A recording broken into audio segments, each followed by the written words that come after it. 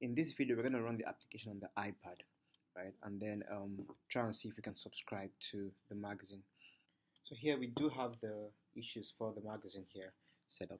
So I can click here to tap here to subscribe, and then it says confirm subscription. Do you want to subscribe to that magazine for $2.49? Then I can click on confirm here.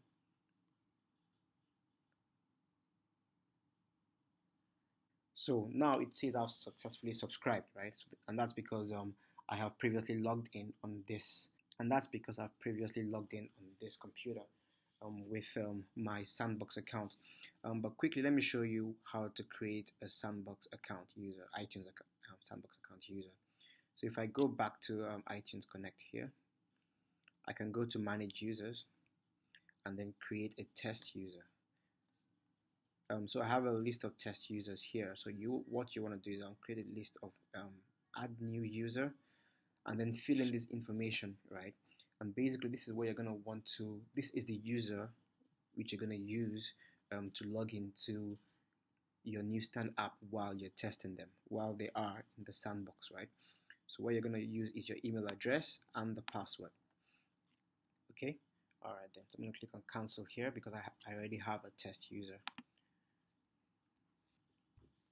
So now, since our app is ready to go, you can easily just click on download here and then start downloading our magazines and then start reading them. Okay, so that's done downloading. So I'm going to tap on read, and then we have our magazine set up. All right, so this is a milestone that we've reached here, right? You can easily create paid subscriptions. You can allow the user to download magazine issues. So there are some other bits and pieces which we need to set up, right? So for example, how to create a free subscription and also how to charge for individual issues. So I'm going to show you how to do that in the next couple of videos. All right, stay tuned then. Well, actually, there is one more thing which I also have to show you before this is ready to go.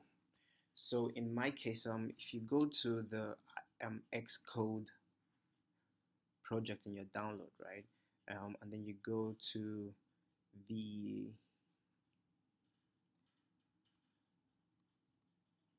And if you go to the supporting files folder, you have a configuration.plist. There's one more thing which you need to set, which is the iTunes shared secret, right? So I have mine set up there, and then you need to create this for your account. If this is not set up, your app is not going to work. So where do you get this information from? That's also back in iTunes. So if I go back to iTunes and I click on cancel here, and go to iTunes home. So if you go to manage your apps, then you select the app that you want to change, or select your Newsstand app. So on the right hand side here, you have a button that says manage in-app purchases. So you're going to click on that, and then here at the bottom you're going to see a view or generate a shared secret. Okay, so you want to click on that button, and then it's going to show you a list of a very long number or a very long string in there. So what you want to do is copy that and then paste that in the configuration.plist, right? And then the app will use this to create or to validate your receipts and all that. Okay, so that's actually the last step which you need to take in creating your app. So at the moment, right, you know how to create paid subscriptions, you know how to create issues for your magazine. We can download and read our magazine.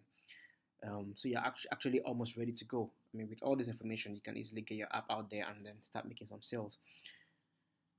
But then there are also some other things which you might want to do. You might want to charge for individual issues, or you might want to create a free subscription. So I'm going to show you how to create that in the next video. So watch out for the next video. Thank you for watching.